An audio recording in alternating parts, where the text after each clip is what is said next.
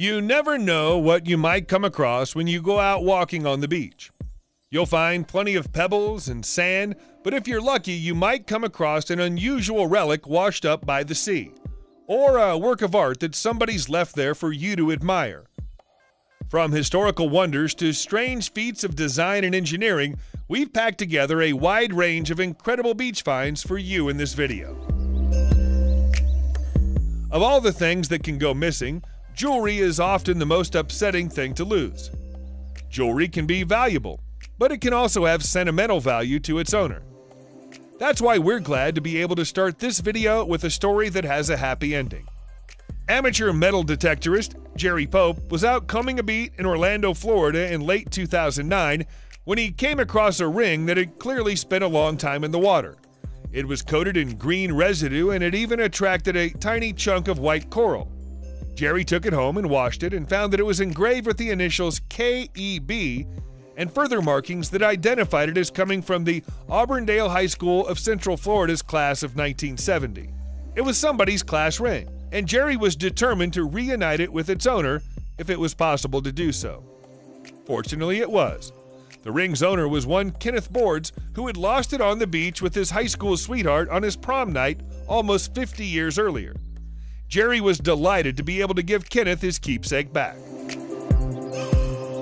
Our next beach discovery comes from California, on the other side of the United States of America.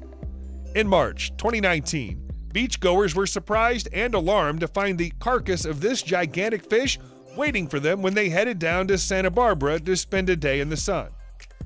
The 7-foot-long fish perplexed people at first, but experts eventually identified it as a hoodwinker sunfish, a species that had never previously been seen in North America. They were at a loss to explain how it ended up washed up on a beach such a long way from the waters that it usually calls home. There are 5 distinct species of this kind of fish, but they usually prefer to swim around tropical and subtropical waters in temperate climates. One possibility is that the fish passed away out at sea and was brought to California by the tide, although it might also have been deposited there by a storm. This particular species was only discovered in 2017, so it provided American marine scientists with a rare opportunity to study it up close. Heading over to the other side of the world, a fossil hunter named Philip Mullally made the discovery of a lifetime when he was combing Australia's Janjuk Beach on the Great Australian Road. It's an enormous shark tooth, and it comes from a species that's been extinct for millions of years. The prehistoric megashark that owned this tooth would have been more than double the size of a great white shark and would have terrified every other living creature in the waters of its time. Philip found the tooth embedded into the side of a boulder, and when he pulled it out, he found that it was almost perfectly preserved and nearly 3 inches long. The precise species of shark that this comes from has the catchy name of Great Jagged Narrow-Toothed Shark. They lived in the oceans around Australia around 25 million years ago and would have survived by eating small whales and penguins. A full-sized adult would be 30 feet long. We're glad they're not around today. We wouldn't want to mess with a shark that was so big that it could eat whales. The first thing the man who found this next beach discovery did after coming across his unexpected find was run away from it. And we don't blame him. It's a missile, and he had no idea whether it was live or not, or was about to explode. He didn't have to worry. It's a Merak 105, manufactured by the Italian Leonardo company and generally only used in weapons testing. To be more specific, it's a target drone. Apparently, this particular target drone suffered a serious malfunction and then got very lost. It was found on a remote Scottish island in the Outer Hebrides. The 13-foot-long missile wasn't a threat to anybody, and it was safely recovered and removed from the beach not long after its discovery was reported in January 2012. Nobody knows how the missile came to be so far from home. Leonardo says that they never had any reports of one going missing, and nobody has owned up to losing it. It may have gone into the sea closer to Italy and came out north of Scotland thanks to the movement of the tides. In late 2018, a Vietnamese fisherman thought he'd caught a huge, impressive fish in his nets. Only when he hauled his potential catch of the day onto his boat did he realize he'd actually caught something much less edible and far more dangerous.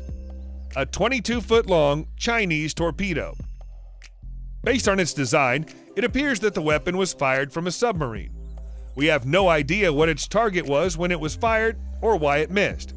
We're just glad that it didn't explode when it was dragged onto his boat. The fisherman named Tran Minh Thon said he caught the missile 4 miles away from the coast of Phu Yen in south-central Vietnam. Once he brought it ashore, the Vietnamese Navy was called to dispose of it safely. When they did, they found that it had an orange band around its shell and was therefore likely to have been used as a training round. It's probably a Yu-6 torpedo, loosely based on the American Mk-48 and introduced to service in 2005. It wasn't equipped with a warhead, so it posed very little threat. You don't have to be a human to make a sensational beach discovery. A curious dog with a good sense of smell can do it for you if he knows where to look. In January 2020, John Gopsel was out walking his dogs, Sam and Poppy, on a beach in Somerset, England, when the dogs came across an enormous fossil and then drew his attention to it. He realized that the 5.5-foot-long fossil was probably significant, so he put pictures of it online and waited for someone to come to him with information. It didn't take long. Southwest Heritage Trust identified it as a 190 million year old ichthyosaur and cut it out of the rock to take it away for preservation. It's thought that it might even be a new species of ichthyosaur, and if so, John is hoping that he'll be allowed to have the discovery named after his dogs. Humans usually get that honor if they make new fossil discoveries, so we don't see why the tradition can't be extended to dogs too. There was a lot of cleaning up to do after the American Civil War ended, and not everything got safely tidied away. If it had been, there's no way that Civil War-era cannonballs would have turned up on a beach in South Carolina in September 2019. It's thought that the cannonballs had been buried under the sand and mud for more than 150 years before their cover was blown by Hurricane Dorian, allowing them to be discovered by Aaron Latin. The military was called in because of Aaron's belief that they might be unexploded bombs, but an IED team determined that they were actually cannonballs, one an 8-inch shell and the other a 3-inch shell, and they didn't pose any clear and present danger. The area of Folly Island, close to Charleston, was occupied by Union troops in 1863 and was extensively built upon with military fortifications. It's possible that the cannonballs are relics of the battle to regain control of Fort Sumter. They're more than a little bit rusty, but they'll probably find a home in a military museum. Returning to California, you have to know what you're looking for if you go in search of Victoria's Beach Pirate Tower. It's hidden in plain sight, but it's in a secluded location that's easy to miss if you don't know it's there. The tower was built directly into the rocky cliff face of the beach in 1926 and connected to an estate on the cliff tops. It's an impressive structure, standing 60 feet tall, but there was a fairly significant error in the tower's design. The exit door is below the waterline and cannot be accessed during high tide. Over the years, it's been encrusted with mud and sand and cannot currently be accessed at all. The pirate name comes from an eccentric former owner of the estate who's said to have spent his time dressed up as a pirate. He hid coins between the rocks of the tower for children to find. We don't know whether we should find that charming or a little bit creepy, but it doesn't take anything away from the tower's fairy tale-like appearance.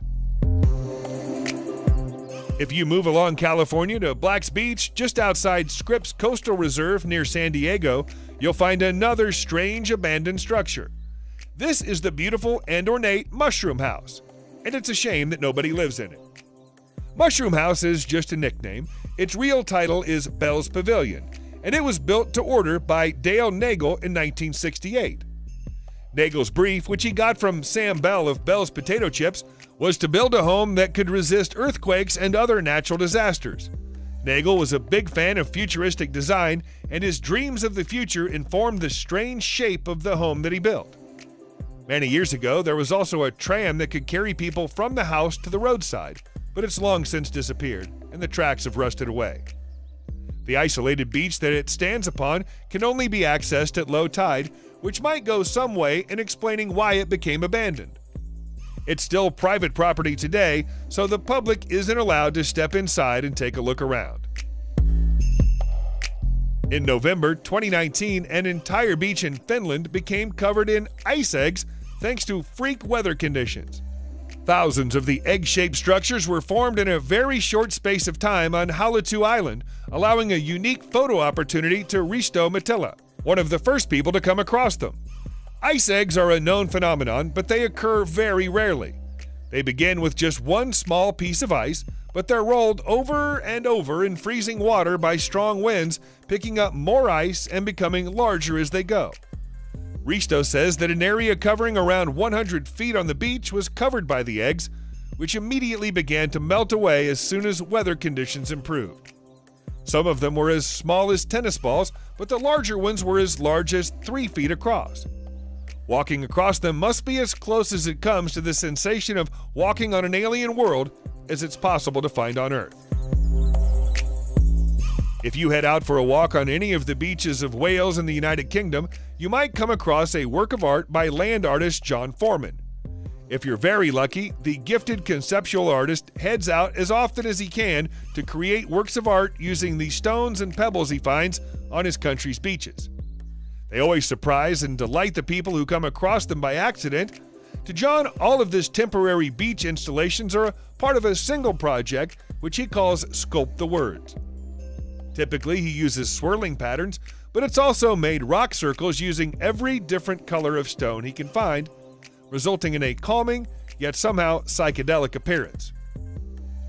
Most of his works of art appear close to his home in Pembrokeshire, an area that's blessed with mile after mile of unspoiled beaches. He knows that his work can't last for long and that the tide will eventually take the stones away and spoil his patterns, but to John, the impermanence of the art is all part of its beauty. Theo Jansen is another artist who likes to work with things he finds on the beach, but his designs are a little more elaborate than John Foreman's. Here's one of his finest pieces, a kinetic sculpture he's named the Strand Beast. The amount of forward planning that must have gone into the creation of the Strand Beast is almost unthinkable. It's actually an analog robot that can walk along the beach when the wind gets behind it. Most of it is made from plastic and wood that he finds on the beach, although he's added some pumps and tubes to ensure that they're able to walk and move without incurring damage from doing so. Theo has designed several generations of Strand Beast, which can be found on beaches all over his home country of the Netherlands. He's been working at his unusual hobby since 1990, and so his designs have become more intricate and impressive as the years have passed.